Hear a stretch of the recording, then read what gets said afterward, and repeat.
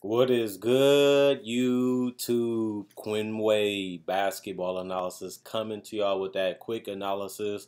We gonna talk about the Clippers and the Mavericks, the only game on yesterday and later on today. Giving you a reason to subscribe. I'll be talking about the Bucks Nets game one, as that's the only game on currently on Saturday.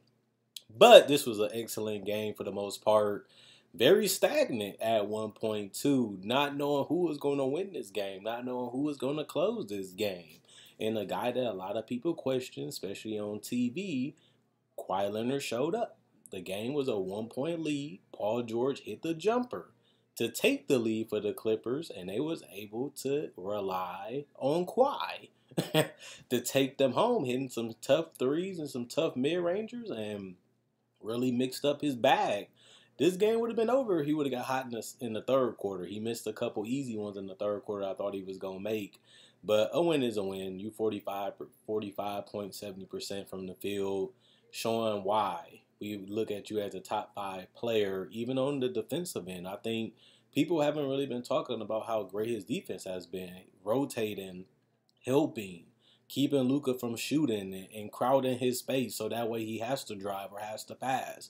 And even forcing Luka to be uncomfortable. I feel like they really rushed Luka and forced him to turn over the ball a lot or get the ball out of his hands, and he just stood around and was out of the play. Luka was torching them this entire series, and for them to finally find the energy and the effort defensively from everybody to find ways to keep Luka away from the ball and to get the ball out of his hands so he don't beat you like he's been doing and make it tough. We seen it a lot in the last game, but they amped it up to me this game. Reggie Jackson, I feel like he got in foul trouble, some ticky-tack ones in the end, but he was huge for getting his team a good start. They didn't get blew out from the beginning like the other couple games. They was able to stay in it.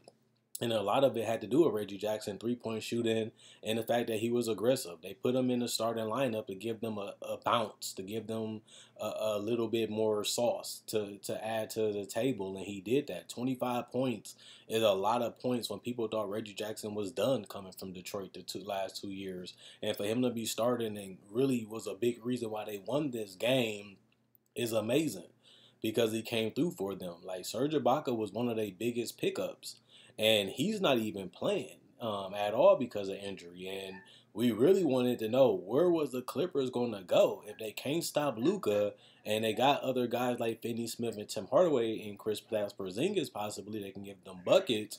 Where are they going to get the scoring?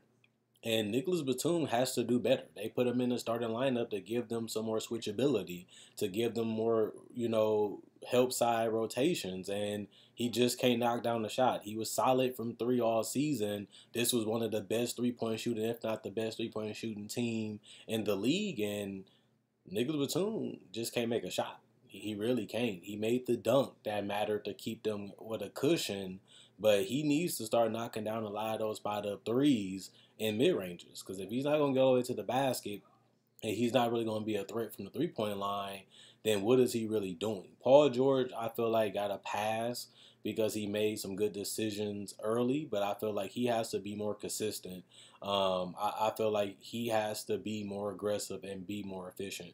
I don't think he's been terrible this series, but if they want to send this team home, they have to get more out of Paul George. 20 points is just not enough. I love the fact that he rebounded the ball. I love the fact that he tried more defensively, but this is a guy you paying $200 million from. You need him to play like a top five player. When you think about the Clippers, you look at a top three duo. And I feel like Kawhi Leonard has played like a top five player so far in this series.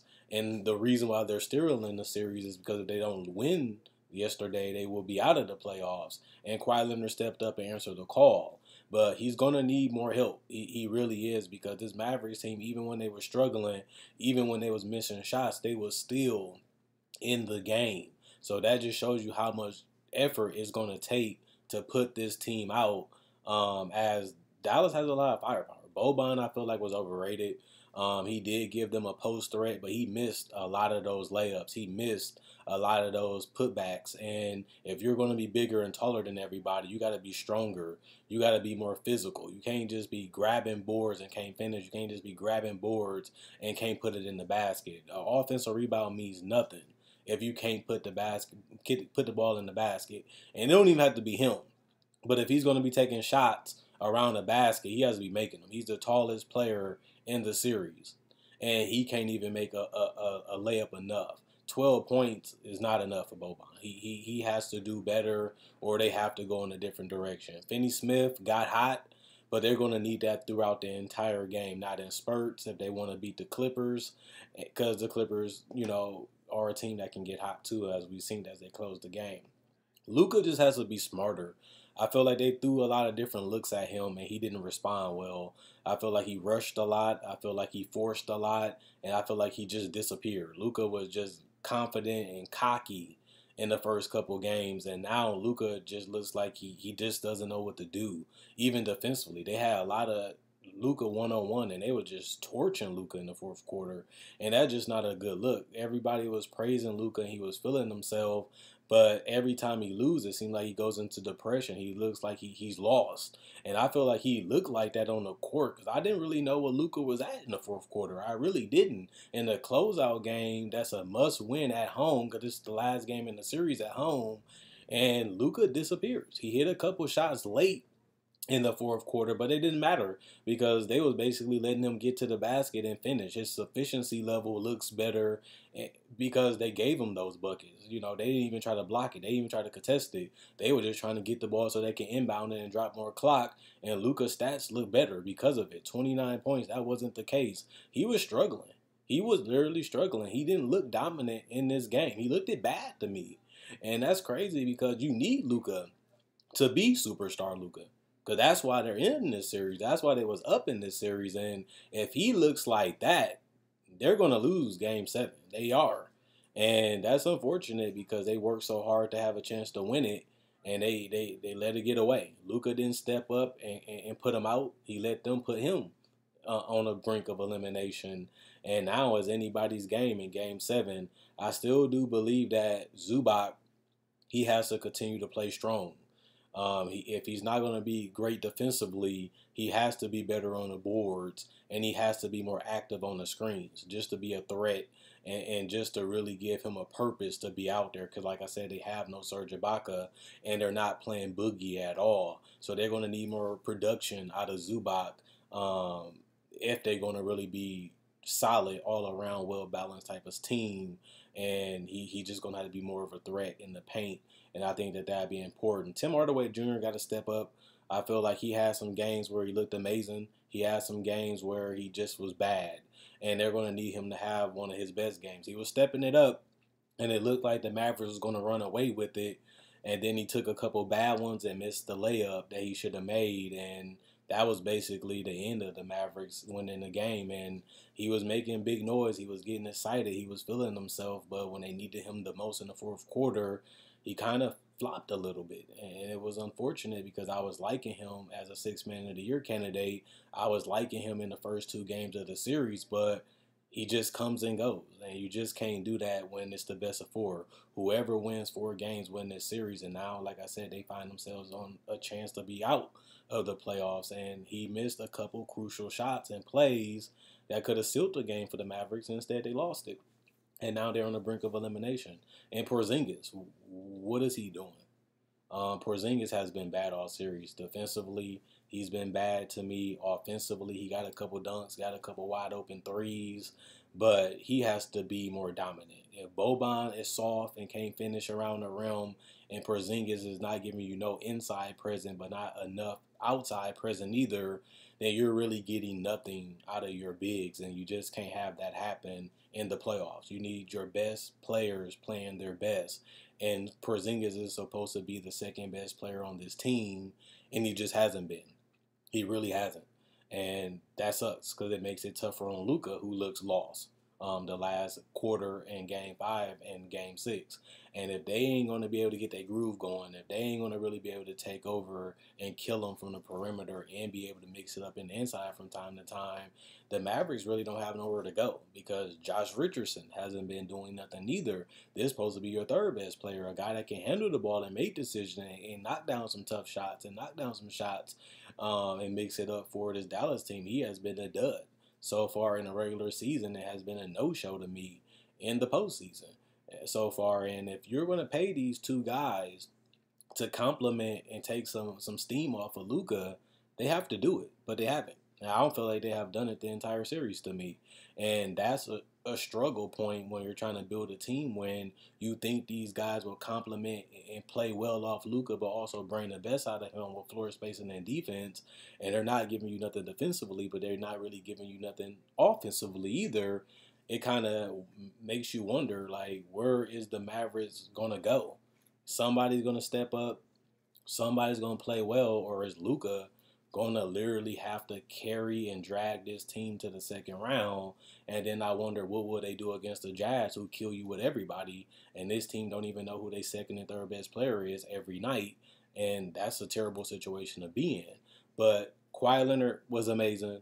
He really has been the best player in the series to me when you look at the entire series, and he has a chance to show that he's still here and one of the best players by winning Game 7 on Sunday and sending a message. He said, I don't even want to go home, and he proved that in the fourth quarter. Now he has to do it for the entire series on Sunday. We'll see if they can get it done. We'll see at the end of the day what happens. But, I picked the Clippers in 6. That was wrong. They blew Game 5. They blew Game 1 because Kawhi Leonard missed some shots that they usually make, and they would have been up 4-2.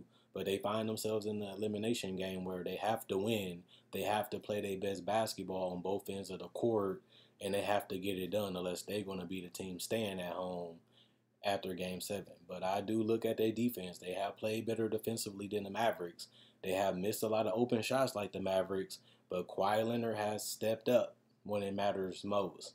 And he is the veteran. He is the MVP of the finals, and he has been one of the best defenders in the league for years. And he's showing that old Kawhi right now. He had a day of rest for Saturday. He has to be locked in and engaged from the start of the game to put this Mavericks team out. Because like I told you, this Mavericks team, they get cocky. They get confident. They feel themselves. And they can drop some points on you. But Clippers have been smarter. They have been ready. And they are the veteran team.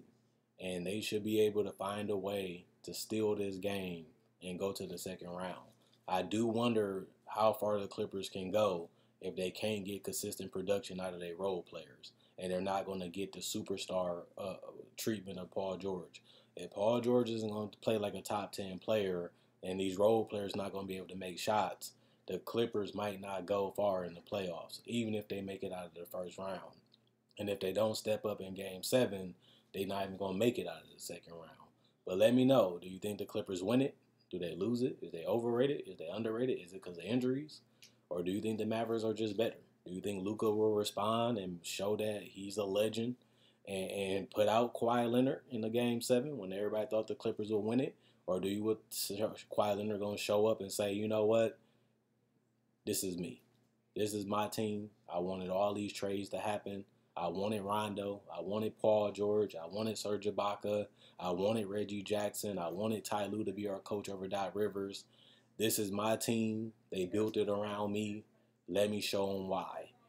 And if he does that, then I look different about this team. But it all depends on what happens Sunday. Obviously, I'll be covering it like the whole playoffs so far, and we'll see what happens. Other than that, stay tuned because I'll be giving y'all my reactions to the Bucks next game in a couple hours. Quinn Wade, Basketball Analysis signing out, and let me know what you guys think about this series so far.